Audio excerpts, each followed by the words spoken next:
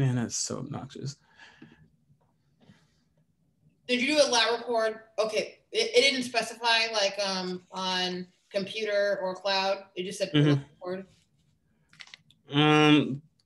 Yeah, maybe it just does it based on whoever started it. So I might just do wherever your default. Okay. Normally it just saves to my hard drive when I do. Yeah. So okay. Perfect.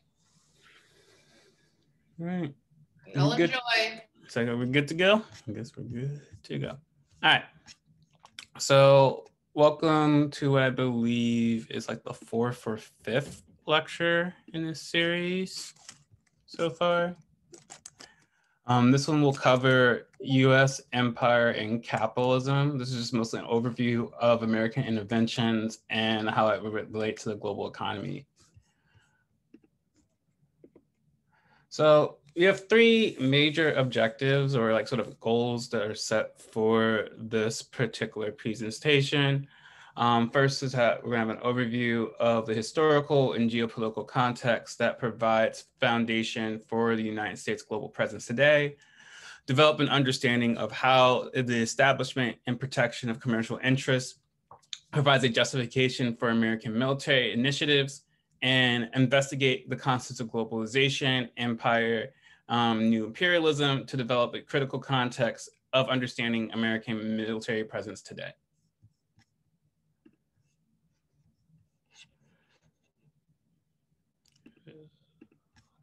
Okay. So the U.S. has approximately 800 military bases in more than 70 countries and territories across the world. And 20 years since 9/11, contrary to what we might believe, the war on terror is as active as ever, with counterterrorism operations in 40% of the world's nations, which is what this little this little map or image from 2017, 2018 is outlining. Is all the different sort of points where the United States either has a military base or a lily pad, where the United States is engaging in military exercises, training, assistance, actual combat, or things like drone strikes. So, and this geopolitical arrangement is a result over 100 years of interventions, conflicts, and wars that have worked to establish the United States as a global superpower. It's important to keep in mind while that the influence of and reach of the force of the United States is vast and distinct from the European empires that preceded American hegemony, right? So it's not the same, like imperialism in the way that we think of imperialism today is not necessarily comparable to what was happening in the 18th, 19th, and early 20th centuries. If you want to think of it contextually, historically, it is the British Empire that was arguably the last great empire, and the peak of its influence culminating in the 19th century with the start of the Industrial Revolution around the 1830s. Like the Industrial Revolution gave England a really unique advantage to colonize the world to the extent that it did, because as it realized that it could up its industry, it required a need for more raw goods and raw materials. And as a result, it encouraged it to sort of spread its territorial boundaries and its claims to land beyond just the North American continent.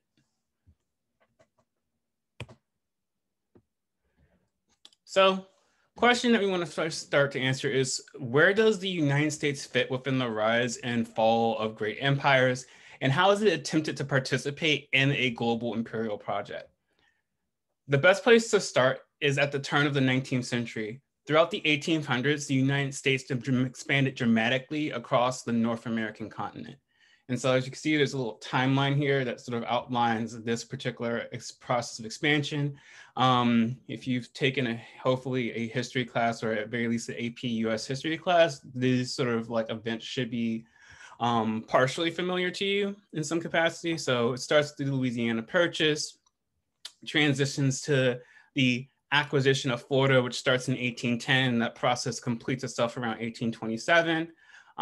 Then soon after, the United States really intensifies its Indian and removal and displacement efforts. Indian meaning indigenous American tribes and communities and nations that preceded the arrival of European settlers. So like this process is obviously happening since like the encounter between Europe and the New World, or North America / Turtle Island, but it is at the turn of the 19th century in which these, turn of the 19th century in which these efforts intensify, culminating in things like land, the establishment of various reservations, Trail of Tears, all that. Hootie-hop.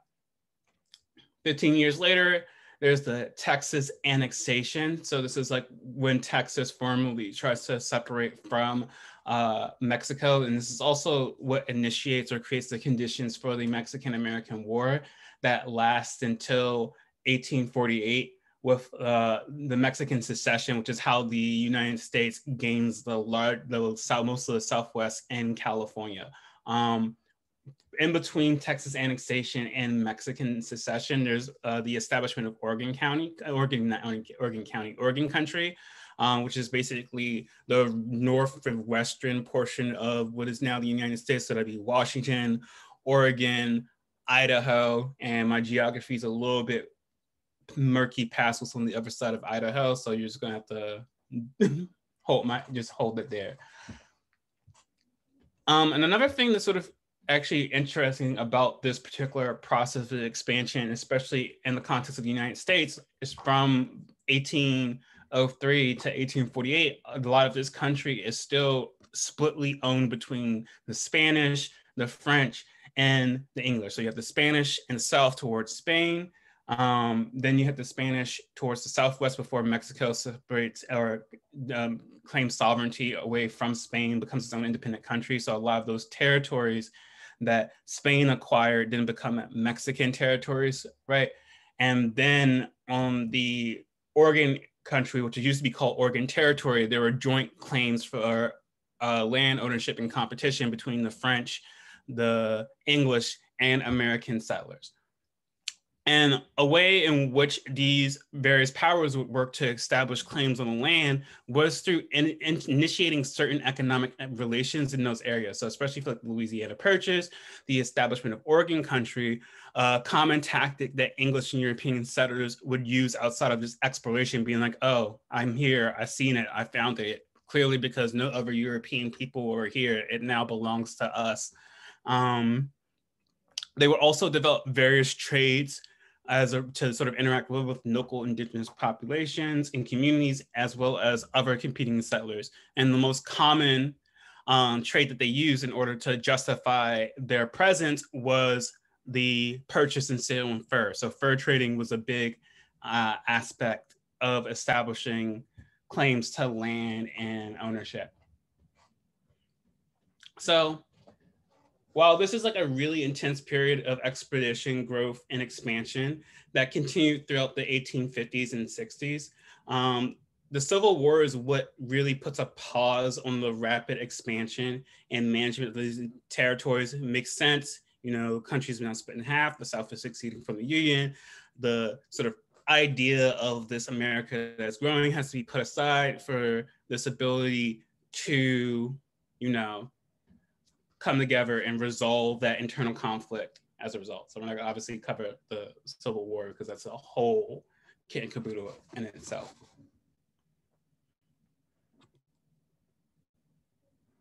So after the Civil War, we have this lovely gentleman that's to the right,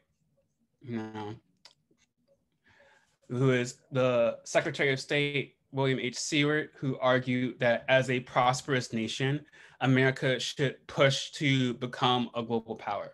So in 1867, Seward successfully arranges for the purchase of Alaska from Russia, but is prevented by Congress from purchasing Greenland and Iceland, as well as annexing several territories in the Caribbean due to a growing anti-imperialist expansionist sentiment, right? And this is arguably not very new in the United States, right? If you want to think about, has anyone here know what the Monroe Doctrine is? Off chance? Yeah, I believe I'm familiar with it from like U.S. history classes.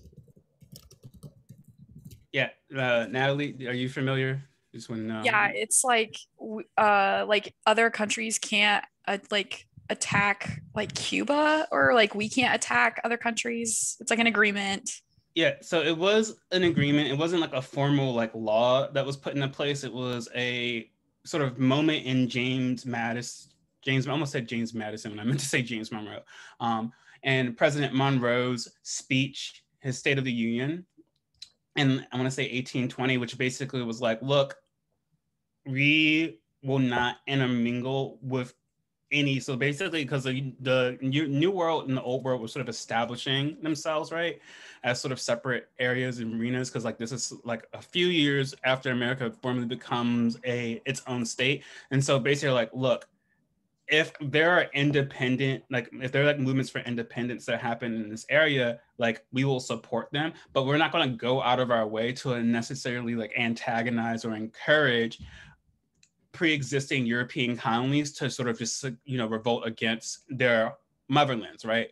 Like if that process happens organically, we will support that in whatever way possible. So it's just sort of like a hands off. We won't bother you, Europe, in your maintenance of colonies, which means in turn that you shouldn't bother any of the sort of new democratic republics that could spring over the, you know, course of history. So is that like good for y'all in terms of like a brief recap? Yeah. All right, cool. So, and another thing to sort of put these things into perspective is like at this point, like in America's history, the country's about 84 years old, which is still like very new in comparison to like the long-standing empires of England, France, Spain, and the general European powers. So there's a segment of the population that's like, we need to really work on building a stable democracy. Like we don't want to be like those colonial European powers that we fought to gain our independence from in the first place. And so that's like one of the sort of perspectives or sentiments that animates this anti-imperialist expansionist sentiment that's consistent in some ways with the Monroe Doctrine. At least a interpretation of Monroe Doctrine. While there's another segment of the population that is just straight up racist and has anxieties about like integration and management of those communities, those populations that they deemed inferior, by expanding what would constitute the American nation. And just like to backtrack very quickly about the Monroe Doctrine. So like, I know how I just said, like there was one sort of more like, oh, we should, you know, stay passive, hands on. But later on, and as we see throughout the course of this sort of trajectory, more and more expansionist presidents start to sort of invert the Monroe Doctrine in a way that allows them to support ongoing claims for independence within the sort of like a North American region. Right. And that's like one of those moments in which like later on America starts to establish itself as at least even if not a global presence, a very strong regional presence that should be able to direct, assist, and guide these relative like these colonies and these new nations that are starting to pop up.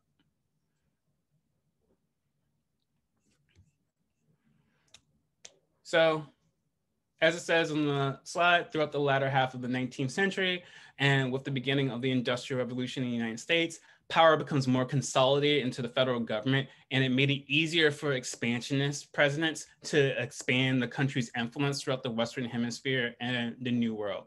And this ultimately culminates in the Spanish-American War in 1898. So the Spanish-American War is interesting in that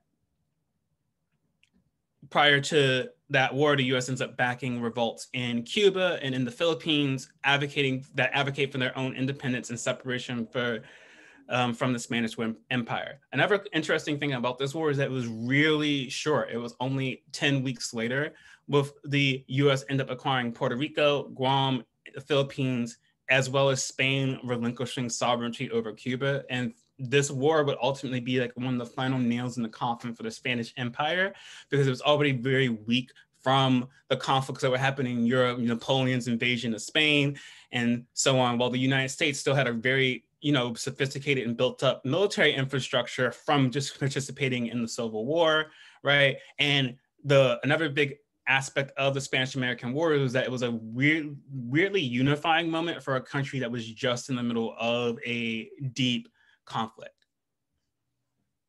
Then after the Spanish-American War, the United States would also annex Hawaii in 1898, which was the conclusion of a coup that started at the removal of Queen Luluakani in 1893. And this conspiracy was between U.S. Ambassador John L. Stevens and a cabal of American citizens, foreign nationals, mostly British, and Hawaiian subjects of American descent, because Hawaii was a mixed monarchy republic at the time.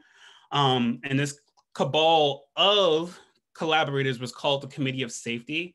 And what they ended up doing was to use the United States Marine Corps to assist in the collapse of the Hawaiian monarchy in the name of protecting American property or citizens, because a lot of what these people would do in their collaboration with Ambassador Stevens would be like, oh, the Queen of Hawaii is actually infringing on our ability to, maintain our American properties, our businesses, and our communities. And so we need you to protect those things, which became one of those more flexible interpretations of the Monroe Doctrine that was used at the time to justify what was effectively a 19th century intervention in Hawaii.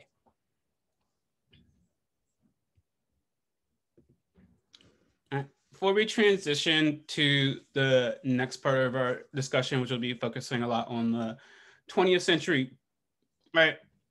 I just want to take a second to look at this political cartoon. Let me see if I can open another window, because it's kind of difficult to see the caption at the bottom, but I just sort of want you to really look at this cartoon and just take a second to think about what is it trying to say about the expansion and growth in the United States, especially the expansion that happens throughout the course of the 1800s.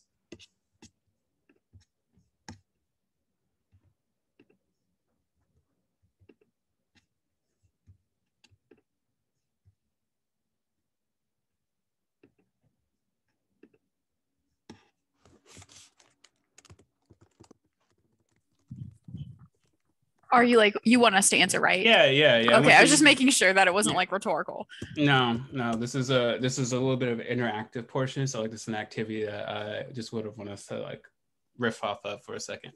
Yeah, as America expanded and got bigger, more people were either involved or wanted to be involved, either for the purpose of being an ally or at least to be in the mix. Somewhat, kind of. Okay, that's definitely a interpretation, Lucas, what about you? What do you get from this particular political cartoon? Yeah. So I see that it's just kind of showing how the United States has gotten larger over time as it acquired more territory, either to sale or expansionism, violently and everything. I see in 1899 it has Cuba and the Philippines and Puerto Rico, which were obviously acquired in separate ways, or the influence was acquired in separate ways compared to the Louisiana Purchase or something like that. So, and I mean, they almost look bloated and everything. And I see that it says that now all the nations are anxious to be on friendly terms with Uncle Sam. It kind of is foreboding, and it kind of suggests that the United States didn't really get it in a very great way. Yeah, so that's definitely another interpretation, right? Because if you notice the growth in between 1861 and 1899, the figure of Uncle Sam becomes bloated. And what is he? And if you want to look at especially the comparison between 1899 and 80 years earlier in 1819, what is different in between the weapons or the things that are being held by each representation of Uncle Sam? Oh, okay. So yeah, he goes from holding just a small firearm and another firearm on his back to having a warship. Yeah, it's a battleship, right? And if you also notice what's in that Uncle Sam's mouth. The cigar? Yeah, a cigar. And so that cigar is also a nod to the increasing industrialization that was happening in the United States. But I think both of y'all's interpretations are definitely solid about this political cartoon. And even though this title is a lesson for anti-expansionists, I would think that that's sort of like a tongue-in-cheek title, especially because if you like notice, the growth becomes like really excessive, right? The shirt or button down, I forget what this is, like the formal name of this particular fashion piece is, but if you notice, the buttons start to get real stressed, the belt is gone, the belly is rounder, right? So like there's something about this excess, right, that is slightly threatening, but also in some way is requiring the cooperation of all of these other nations that are trying to be on friendly terms with Uncle Sam. And you notice how the language he uses in this particular cartoon is that are anxious, right? It's not like a question of like, this is a peaceful or benign sort of, or like a natural sort of conclusion, but like they don't want to be the victims or the, on the receiving end of this growing force that has managed to, expand so rapidly over the course of 30 to 40 years.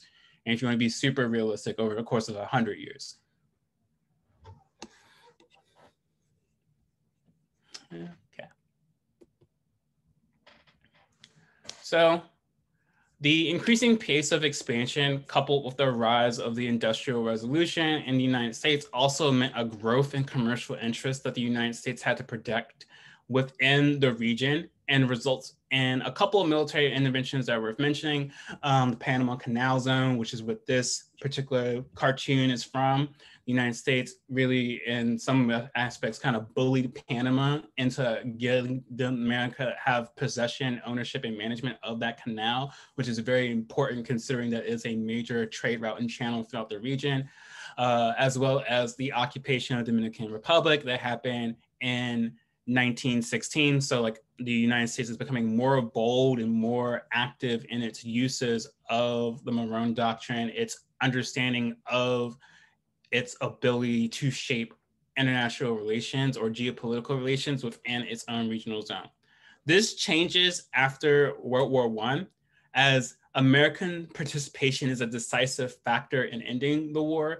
And President Woodrow Wilson, who just for all intents and purposes, was a real big fan of the film Birth of a Nation, which is definitely really suspect, despite being like a advocately progressive politician and governor of New Jersey, just to point that out, was instrumental for advocating for the League of Nations as well. So like the League of Nations was a sort of prototype for the United Nations that will be developed after World War II, which is going to be, this is where our sort of, I think the fun part of our discussion becomes or happens after that. So, ultimately what happens is, despite the United States increasing its role in international affairs, there's still a strong isolationist sentiment because, World War I was known as the Great War. It was like, this is the biggest war the world has ever seen. And for a lot of people, it just justified the need for America to stay in its own hemisphere, to stay in its own region, and to continue focus on working and improving the sort of democratic experiment that was started in 1783. So, in addition to isolationism, the Great Depression really forces America to withdraw from the international arena. Like everyone's economy is tanked, absolutely wrecked. So there's not really any incentive to participate in this sort of world building process if like we're all trying to struggle. And I mean like we're all like literally every major nation that had like a global, any partially globalized economy was hit hard by the Great Depression. So, and another thing to consider is after World War II, out of all the participants, the United States was the only major power not to suffer economically, right? As well as the only nation to possess nuclear weapons. The reason why it wasn't able to suffer economically, because it was able to really ramp up its industry and ability to produce goods, right? Especially after it was able to mobilize a lot of like the domestic workforce once they sent all the men off to war. That's when, women started to work in factories, you get Rosie the Riveter, and there was a really huge economic surplus that was produced as a result of the United States participation in the war, because they were far enough away that they could never really be hit directly through like, German attacks, which is why the closest attack that happened to the United States was Pearl Harbor by the Japanese, in addition to the assaults that were placed in the Philippines and Guam. So like the American mainland was never really threatened by the possibility of direct war. In addition to having those newfound advantages, the United States, with the goal of preventing new conflict or preventing a large-scale war or a large-scale conflict, became extremely involved in global affairs as a result. And this led to the creation of the United Nations.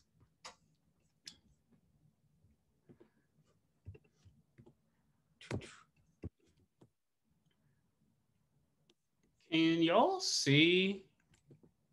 Because it's like full screen, so I'm not sure if the aspect is on me or if it's just the way that this slide is formatted.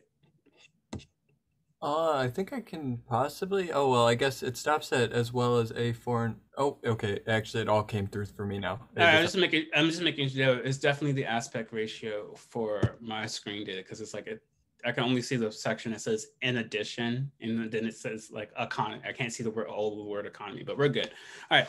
So in addition to the United Nations, a lot of the infrastructure that makes up the global economy was developed at the Bretton Woods Conference in 1944. Bretton Woods is a place in New Hampshire. It was a nice hotel that all of these delegates came to in order to agree upon a series of rules to govern the post-World War II international monetary system, and led to the creation of the International Monetary Fund, IMF, the International Bank for the Reconstruction and Development, which eventually became, I think also became the World Bank. The IMF was intended to maintain a system of fixed exchange rates centered on the US dollar and gold, as well as create the conditions for global trade by providing short-term financial assistance to countries experiencing temporary deficits in their spending. So the idea of deficit spending was really popular, the ability for governments to spend massive amounts of money in order to maintain the general welfare of the economy and its population. And then the IBRD was responsible for providing financial assistance for the reconstruction of war-ravaged nations and the economic development of less developed countries, which is a thing that we'll talk about in a bit. These two organizations, along with an economic system that allowed for open markets, convertible currency, and foreign exchange. So that's the sort of end result of this conference, is creating these two systems. I think the other thing that's important about things like the foreign exchange and the ability to have convertible currencies is that it allowed for capital to become flexible and sort of become more permeable between different nations. Because for a long time, it was very difficult. So like if you had US dollars, to sort of be able to use that in a way that was comparable to the British sterling, that was comparable to yen, peso, et cetera.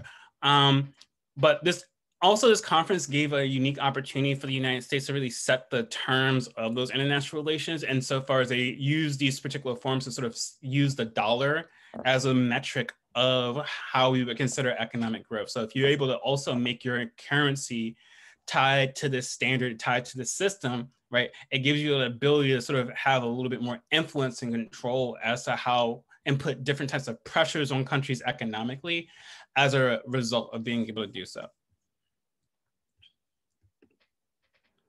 So these central planning systems were in part developed by and advocated by the economist Harry Dexter White, who weirdly enough, it got convicted for espionage by being a spy for the Soviet Union, despite being the special assistant to the United States Secretary of the Treasury. And John Maynard Keynes, I actually spent a very long time trying to make sure not to say Keynes, but it's Keynes. He is also an especially important figure because his theory of economics, or Keynesianism, was served as a justification for economic interventions and inspired a lot of the economic policies that worked to combat the Great Depression. And all that really means is like economic interventions that the state should have the ability to intervene in the market process to correct market failures and to promote the general welfare of the people. So like, if you're like thinking about this in the context of the Great Depression, that makes a lot of sense, in which, like, you know, laissez-faire capitalism was a thing. We kind of let it run wild, run its course. And then the stock market crashed, and literally people around the globe had their entire lives like ruined and like financial opportunities destroyed. We don't want to have that happen again. So while we know capitalism is in some ways good for, you know, peace, prosperity, and making sure people have goods and services, we should be able to sort of steer that hand of the invisible market in the way that provides the most amount of possible good for the most amount of people. So another thing that's important to think about Keynesianism and this idea of economic interventions is that they understood the national economy as like a kind of object of management, like the same way that we can manage fields, that we can manage children, that we can manage education. The economy is another thing that we can quantify and understand through mathematics. And if we can understand it that way, we can effectively be able to control, manage, and produce the best possible outcome.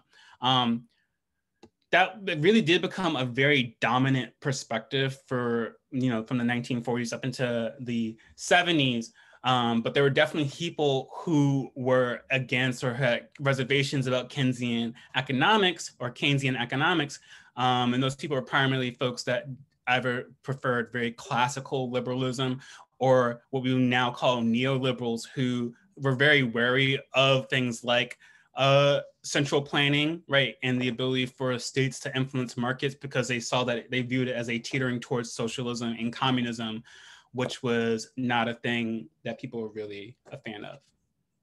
Oh, it went back to the other slide. So yeah, these are two people I'm talking about. Sorry about that. And so by creating these two institutions, the United States committed itself to becoming deeply involved in the world's problems. But, you know, since this is post-World War II, there's another country that's going to take up a little bit of a problem with that. And that is the Soviet Union, and what is effectively the start of the Cold War. So Cold War is just simply a period of geopolitical tension between the United States and the Soviet Union and their respective allies in the Western and Eastern Bloc. So the Western Bloc in this instance is blue, the Eastern Bloc is red, and the green are the neutral, or what they titled at the time, third world participants. So like, especially within the 1950s up until like pretty much the end of the 20th century, the world was split into these three factions. First world was over here and consisted of United States, Canada, its Western allies, throw South Africa in there too, Australia. And then you had the Soviet Union, China, its Eastern Bloc over here, which also spread into Germany, like literally split Germany in half. And then you have Africa, what is considered Africa, South America, Latin America, Southeast Asia, parts of India were considered the third world, while, you know, the Middle East was considered neutral, and so on. I can't remember what this country is up here. It's either Norway or Sweden, but whatever. One of the Netherlands. Not as important. So the reason why this really happened is that the United States viewed the spread of communism as a threat to the global system it was trying to build post-World War I, which spread, you know, liberal democracy, free trade, capitalism, and all that jazz. It was called a Cold War because there was no direct conflict between the two sides, but each superpower supported major regional conflicts and participated in intervention campaigns, as well as the development of nuclear weapons. And this intervention campaigns is going to be really important later on when we're talking about the new ways in which imperialism or new ways in which intervention functions to maintain certain geopolitical interests. Additionally, the Cold War produced a series of organizations that's still really relevant today, which is first one being the North Atlantic Treaty Organization, which is NATO, and that was created by the United States and its Western Bloc allies as part of a larger strategy of containment, which was like the dominant sort of military practice of the United States at that time in order to stop the spread of communism. It was called containment.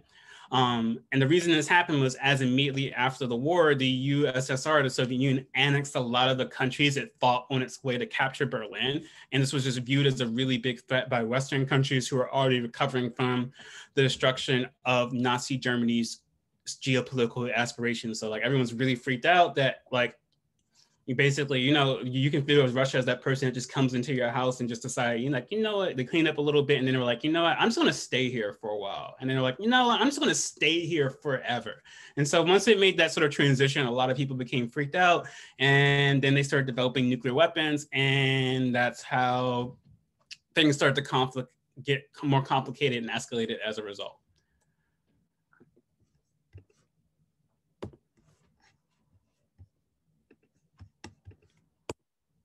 Another thing that's important about the Cold War is that this period is defined by a lot of indirect competition from both sides and very shaky alliances. For the United States, this meant propping up sympathetic dictators like Shah Pahlavi in Iran, supporting monarchs like the Saudi royal family in Saudi Arabia, to supplying weapons with arms and money in Afghanistan, the Mujahideen, which just eventually became the foundation for Al-Qaeda, and Nicaragua with the Sandinistas.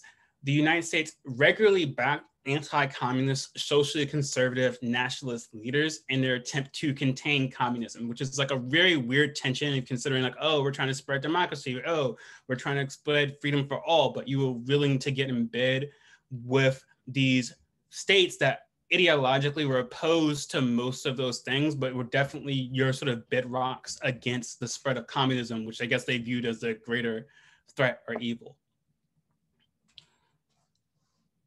Another conversation that's important here is the fall of colonial empires that happened during the mid 20th century. So basically since like the start of the 40s, roughly about 1944 up until the end of the 1960s going into the 70s, all of the former colonies that were like occupied by Europe started to gradually declare their independence for multiple reasons. One, they were just tired of the sort of expropriation of labor and resources that happened on their lands, the mistreatment of their communities, and just sort of the sort of subhuman status that were given to those people.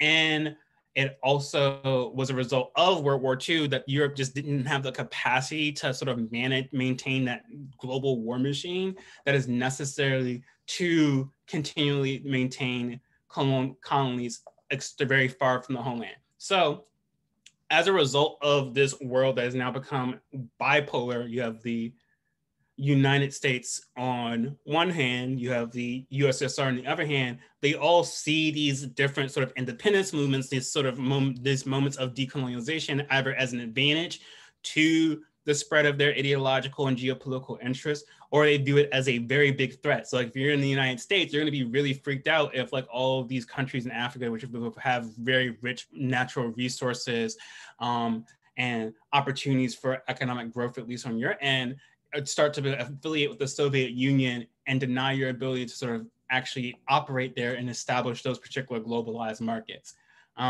So a big part of the Cold War was managing the sort of after effect or consequences of decolonialization and sort of occupying that power vacuum that happens as a result of it. So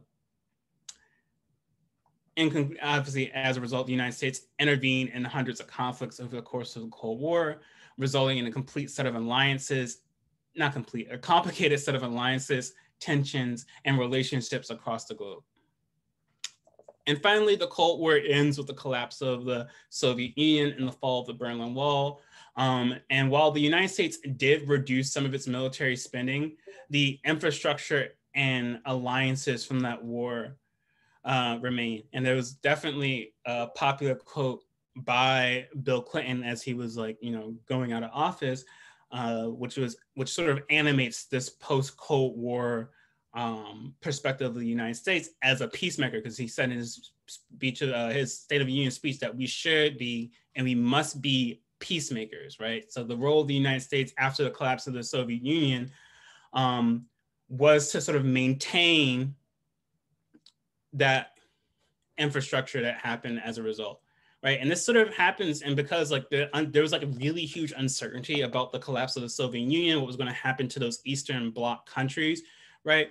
So as a result, NATO was also expanded as a way of keeping Eastern European nations united after the dissolution of the Soviet Union, which is why there were several interventions, or a couple interventions in the places like the Bosnian War and the Kosovo War, which are part of a larger thing called the Yugoslav Wars. If you want to look up how the dissolution of Yugoslavia after the Soviet Union kind of produced chaos for that region.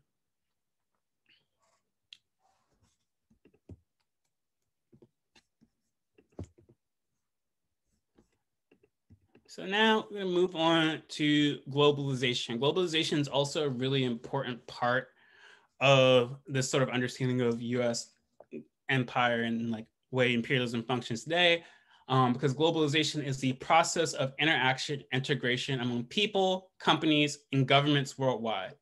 Globalization consists of the free, rapid movements and exchanges of human beings, goods, services, capital, technologies all over the planet. Globalization assumes that the world operates under various but similar economic and cultural regimes, which is like one of the common jokes about globalization is no matter what corner of the world that you might find yourself in, you know that you'll be able to find at least a 7-Eleven or a McDonald's. But like systematically and structurally, it means that we have integrated trade systems, free exchange of currency and capital, goods and services and people are traveling more. As a result, borders become more permeable. And this ability to invest capital anywhere in the world allows for the global economy to become speculative versus like, oh, do you produce this good? Does this good? Can we exchange this good for use value? Something that has exchange value, something that we can use to better ourselves, our communities, and so on, versus like, how can I generate more money off of my money? And how can I spread that money globally so that I have different investments in different parts of the world that allow me to sort of dictate and have flexibility with my assets and my ability to sort of make decisions about what happens. So a thing that a lot of scholars in the political left would argue is that our current form of globalization is a neoliberal one because it really is trying to celebrate that sort of fluidity and flexibility of capital and its ability to sort of, regulate bodies, goods, services, and people.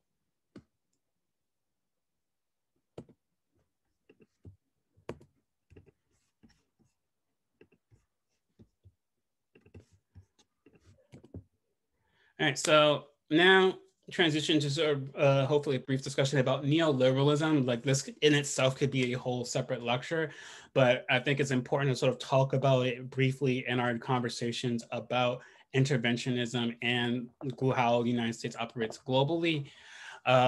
There are three particular ways in which we can talk about neoliberalism. It's generally they have three more or less incompatible definitions that are more often than not in tension with each other. So the first one is as a period, which is an area or a period of time roughly in the early 1970s to the present that starts with the end of the Bretton Woods system and the rise of the Washington Consensus. This is an era in which we are told and encouraged to act as entrepreneurs of our self-capital, and that there's an innately economic impulse of man, and this impulse overcomes any level of national sovereignty, and national policy ends up being determined by this thing that we call the global economy.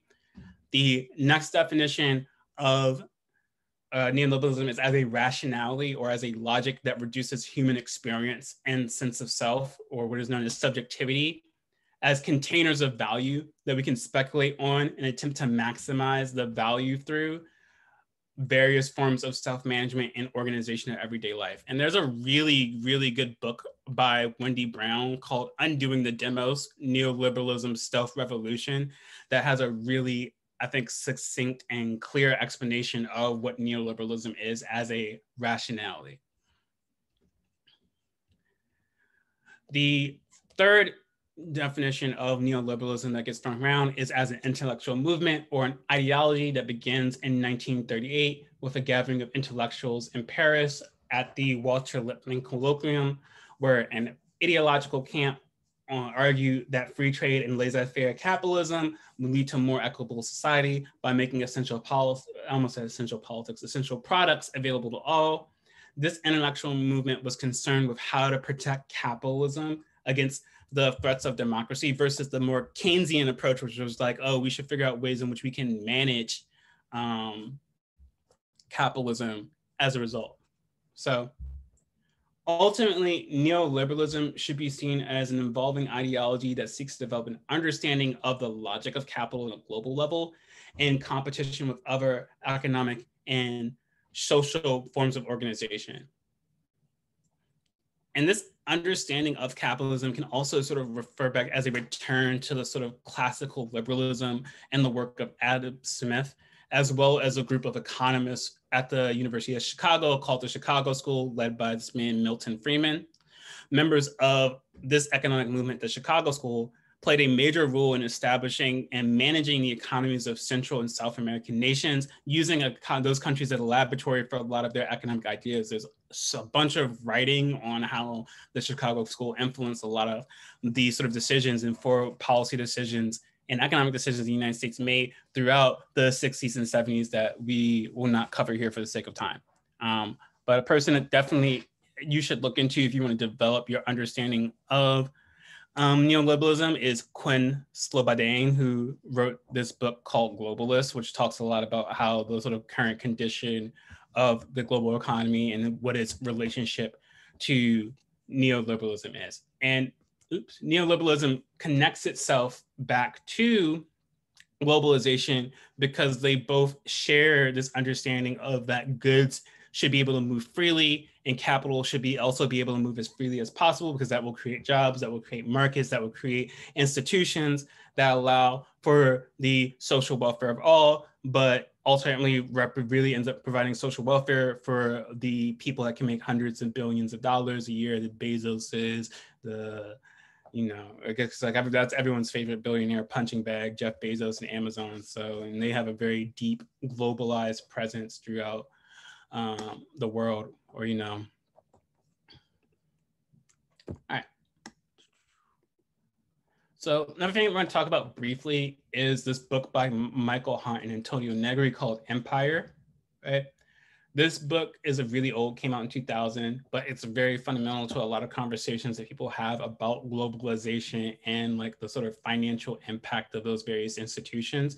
This book works to describe a new form of global political order that they both call empire that comes as a result of those transformations and international relations that happened in the early 90s with the fall of the Eastern Bloc, the more intense involvement of the US and NATO in those particular global affairs, and a gradual expansion of things like the IMF and the World Bank, which culminates in the creation of the WTO, or the World Trade Organization, at the end of the 90s.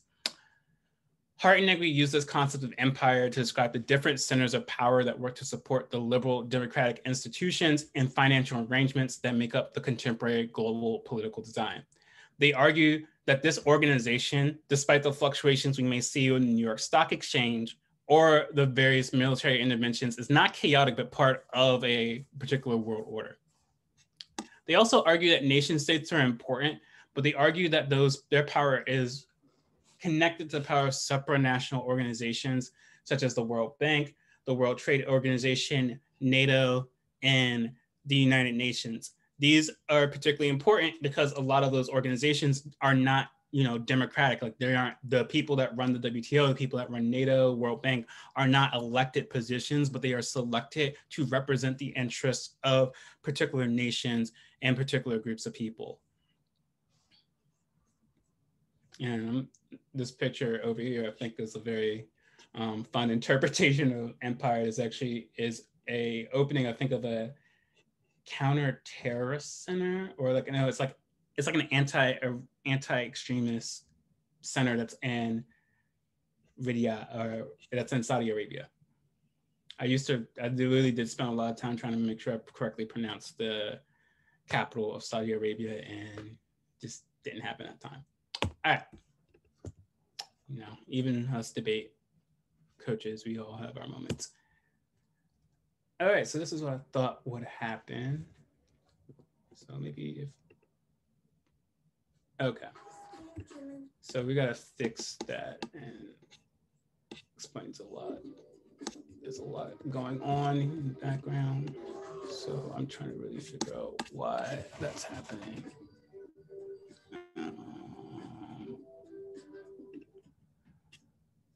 So the CIA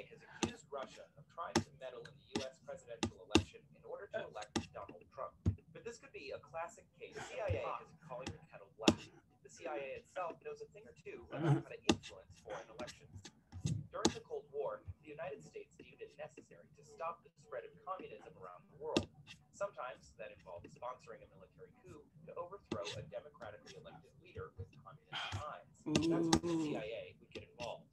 In 1953, the CIA, along with the British government, supported a military coup to overthrow the democratically elected Prime Minister of Iran, Mohammad Mossadegh.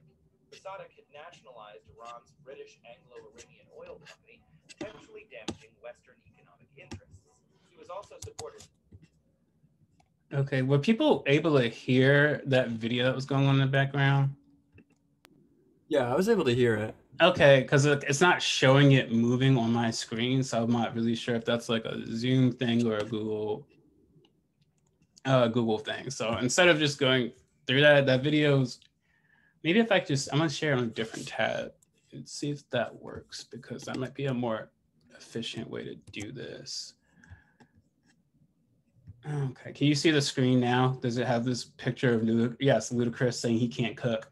Yes. All right, so we'll just do it this way because I think it's just easier in terms of how Zoom does things versus how Google does things. So mute the sound until after the edit happens. The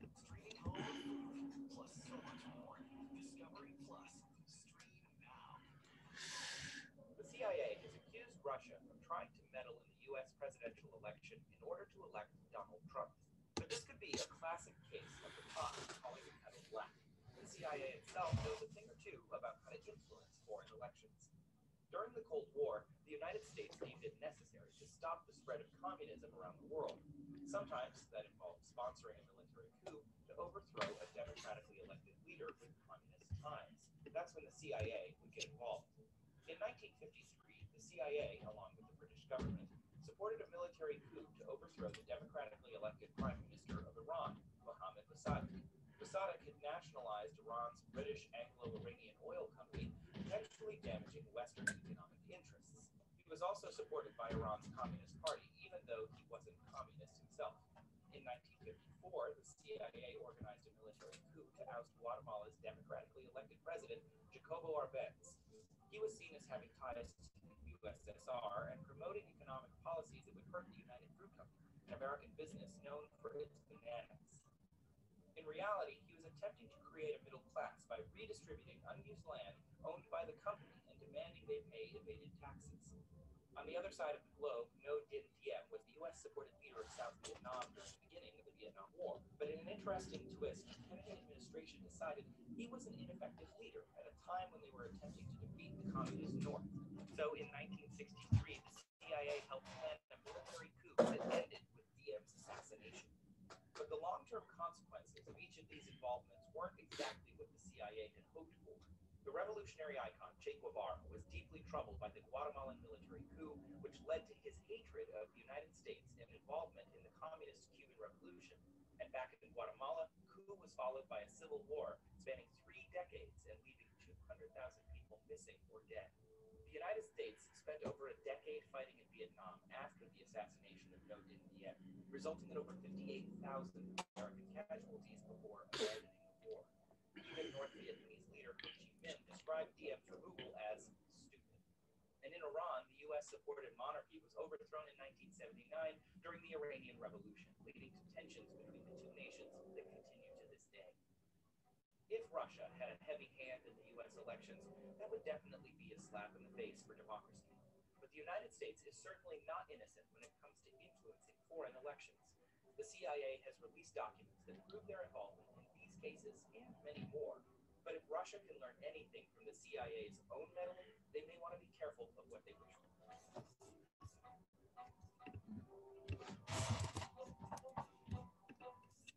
Okay.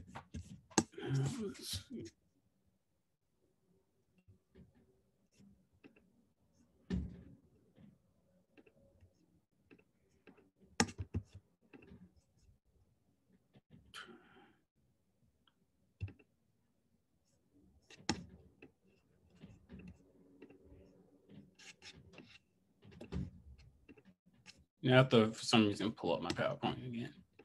But we're almost done. We're actually in the last couple of slides. All right. So the thing that reason that I played that video is just to sort of give you an insight as to like there are like literally hundreds of instances of military interventions ever with actual full forces or, you know, small organizations like the CIA. And that's because the nature of how we can understand these interventions changes as like the way in which how we understand global international relations changes. There are a few terms used by military planners and officials to describe this new way of approaching warfare, which is low intensity conflict, small wars, counterinsurgency, and military operations other than war. Military operations other than war is a particularly interesting aspect, as it can describe a wide range of actions ranging from subversive, economic, and diplomatic means, as well as the use of military force at various degrees to shape governance and the geopolitical orientation of a particular state. And so it's more consistent with the country that's using these military operations other than war. So the United States isn't the only one to use these options. Russia has definitely used them. China has definitely used them to expand their sphere of influence. But what's important is that these four terms sort of set the framework of what is called a hybrid war, as these interventions do not depend on the full deployment of conventional forces in order to change the policy of another government, which is why, like, you know, mentioning the CIA is important, and the U.S. Special Forces is important because the U.S. Special Forces runs directly through the Pentagon to the White House, right? Versus the military, which runs primarily through the entire government. You cannot authorize certain, well, that's changed because there are different sorts of authorizations for different degrees of conflict. But the point being is that, like, if the United States went to formally declare a war, it would have to go through Congress and they would have to approve that process and so on. The other thing that I want to do before, and this is like the closing note before we answer a couple of questions and go off for the day. While the United States and Russia and China have all participated in these tactics of hybrid wars to expand their geopolitical influence, right? The scholar Vijay Prashad isolates the couple of ideological pieces that provide a context for this idea of hybrid war and Cold War policies of the United States. First one is in 1962 with the Kennedy administration. They released a document on foreign internal defense, which stated it is important for the United States to remain in the background and not expose the US to the charges of interventionism and colonialism. And like, this is important for Prashad because he argues that this, at the time, the Kennedy administration is actually acknowledging that its policy is practically intervention and colonialism, but they want to make sure that they control like the sort of marketing on the pitch in that regard so that it's not understood as such, so they cannot, you know, be accountable to those charges or be accountable to the consequences that come with being naming as an colonial or an imperial power. Another thing that's important that also frames the way in which the United States is able to engage in these acts of intervention and colonialism that don't look like intervention and colonialism is that it is able to use this notion of implicit faith, i.e. that the US doesn't do things for nefarious motives, but it's for the good of others, for democracy, for humanitarian intervention, free globalized markets, etc. i.e. and that allows for people to think things like the United States never commits war crimes and that it only bombs places for humanitarian or socially liberal causes. It also allows them to also displace acts of aggression, right? And always assume that the enemy and the bad actor is always somebody or something else. And you can definitely see this in the context of the Cold War, right? It's like, oh, we can't do, especially in the context of the Cold War, where there was also the civil rights movement happening alongside their attempts to contain and spread communism, right? So it's like, we're obviously the beacon of democracy, yet we also have gross injustices here and abroad in our attempts to sort of contain the spread of communism. And the final two things that we'll do before we close out and take questions is that there are also two other concepts that are really important to the formulation of these hybrid wars and the ability for states to exert geopolitical influence. The first one is primacy, right? And primacy just means the ability to establish preponderant power, and the way in which the United States is able to influence global relations. So like, it's not that the United States is the sole king of the world, that it makes decisions, but like its influence really heavily, and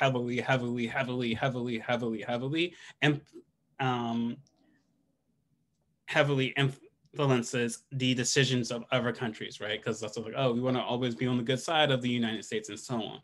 The other idea is the concept of stability, that we need to keep the world stable from any emergent threats, people that are trying to deviate from this world order that we try to establish, right? So whenever there's like, a risk of a, especially in the context of decolonialization, which was happening in the mid-20th century, is that if a bunch of these countries start separating from Europe, if Europe can't manage them and the Soviet Union comes in, or they choose to manage themselves in a way that's inconsistent with the values of American liberal democracy and neoliberal economies, then it's going to create an inherently unstable world, because we're going to have the same sort of tensions that we had back in the earlier 20th century that led to things like World War I, World War II, which is why we need to make sure we have a globalized economy, a globalized world that is relatively on the same page, right? And in order to maintain that globalized world, there needs to be a certain notion of stability in terms of markets, in terms of countries, and in terms of ideological ideals.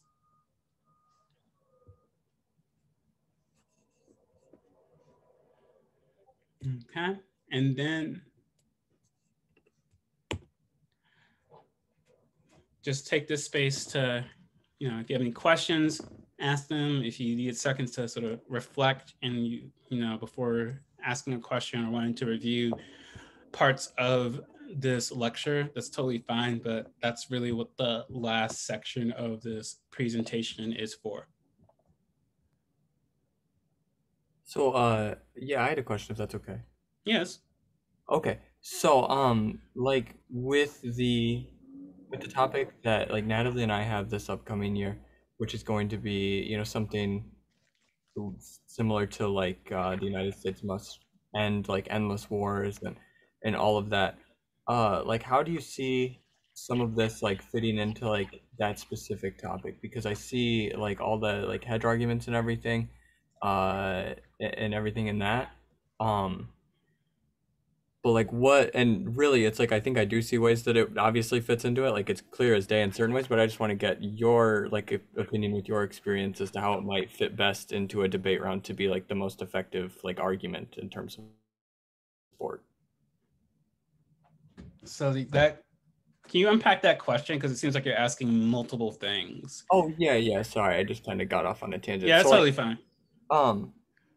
So like with like the topic that Natalie and I are going to have most likely in mind, like how do you see these like the information from this lecture being like employed to the most effective degree within a debate round on that topic or something similar? Probably mostly in the context of, definitely I feel like more negatives. It's the resolution seems to be like, oh, we should reduce or can end certain counter operations or military commitments, right? But I think the two things, one, the sort of idea of globalization requiring some sort of shared unity means that like even if there are changes in these operations, there are other ways in which countries can exert geopolitical influence through controlling certain globalized economies. I think the concept of a hybrid war is still going to be like very important, right? Because like even with a hybrid war, it's not just limited to direct military conflict. It can be used for things like psychological warfare. It can be economic pressures, right? So the idea that if we just end certain operations, counter-terror operations in these regions, that's going to produce a less hostile, less conflict-filled world, is one that is a perspective that sort of ignores the ways in which the history of interventions that the United States has participated in order to maintain a particular notion of world order is still going to be present. In addition to, you can have military operations other than war. You can have low intensity conflicts that still justify interventions and interactions in this area. These sort of global presence of United States military bases, even if we were to downscale those things, right, would still mean that there's operations that justify various kinds of interventions in places that have ideological or political decisions that are contrary to what the United States might desire for its own nation.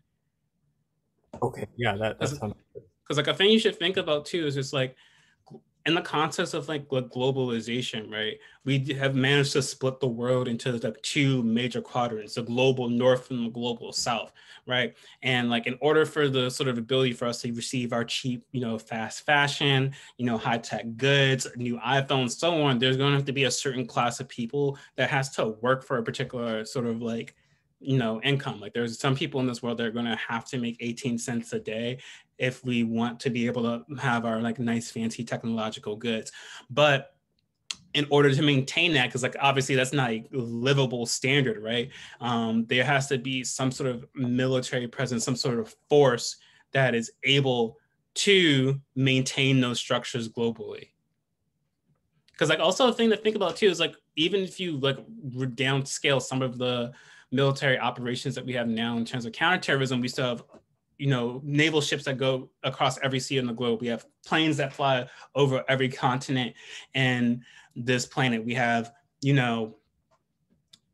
bases, like I said earlier, all over the course of all over the world. We have drones that can strike in any particular capacity, right? So there's like all kinds of ways in which the United States can exert force that aren't fully dependent on what the resolution sort of wants us to talk about. Okay, that makes a lot of sense. I don't think I have any questions right now. That's fine. That's what the Discord channel is for. If you have any questions, you can never post it there, shoot a DM. And I will, if you like, want to review some of the information that's covered here, I can definitely like send you that video, send you other resources that I use to help me make this presentation as well. Awesome, that's great. Yeah, thank you. No problem. Okay. And with that, we're all good to go. So I'm gonna stop sharing my screen. And I hope you all have a wonderful rest of your day. Thank you, you too. All right. Thank you for the lecture. No problem. Anytime. Bye-bye.